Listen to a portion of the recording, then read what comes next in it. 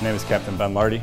I'm a logistics officer in the Wisconsin National Guard, currently assigned to Troop Command as the Assistant Operations Officer there in the S3 shop. On the civilian side, I'm a full-time firefighter paramedic for the City of Madison Fire Department. The Guard is who I am. It's been almost half of my life has been the Guard.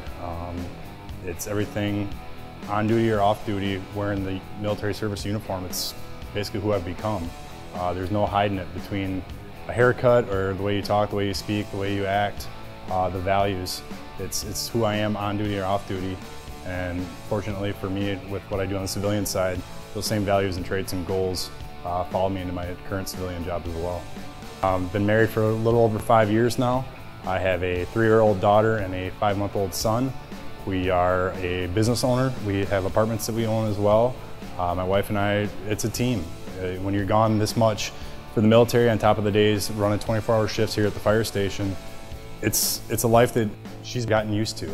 So it's something we do together as a team, as parents, as a couple, and as her being a member of the military family as well as the fire department family.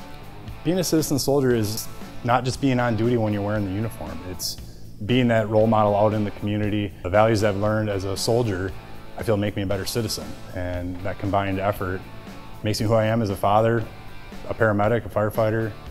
The commitment that I have from the Guard makes me a better citizen to the community that I serve in. I'm Captain Ben Lardie, and I am the Wisconsin National Guard.